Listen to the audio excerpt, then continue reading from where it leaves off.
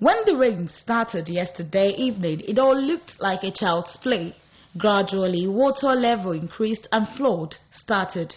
Houses submerged and people rendered homeless. At Akinyele area of Ibadan, it was a sorry case as people of the Lagbeja community in Akingbile under Akinyele local government were cut off by the flood. Akingbile area in Akinyele local government, and right now I'm standing in the water. As you can see, it's almost getting to my knee level, and this is what people have to go through to cross from this part of the road to the other part that has actually cut off a lot of people. They are calling on the state government to do something significant to make sure that this situation is corrected.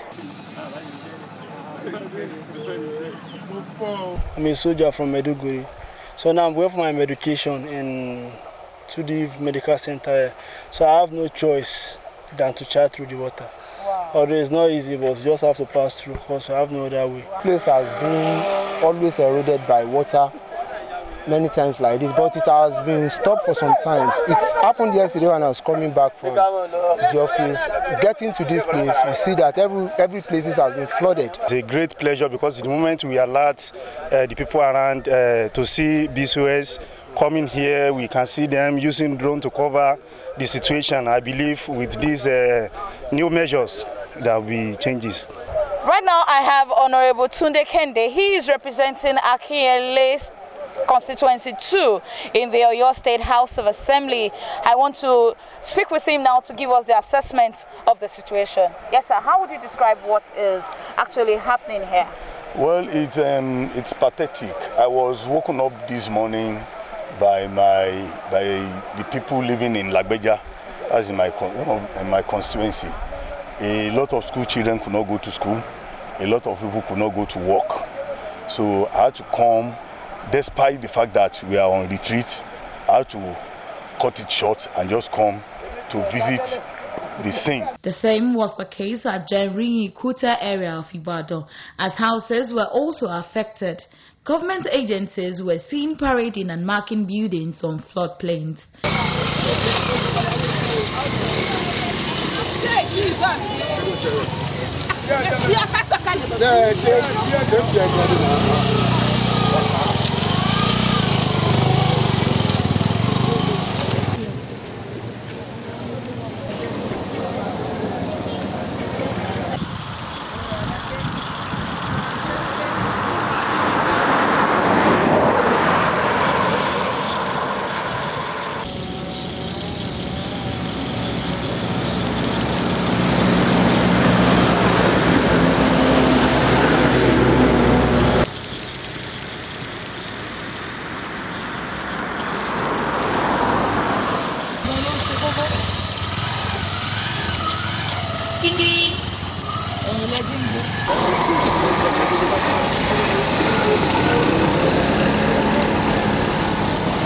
The situation here is so terrible. The flood has been a disaster to the community. Again, at Olodo area of Ibadan, an unconfirmed report has it that at least 2 lives were lost in the flood that rendered a lot of people homeless, while victims tried salvaging the rest of their properties lost in the flood. How true the story is.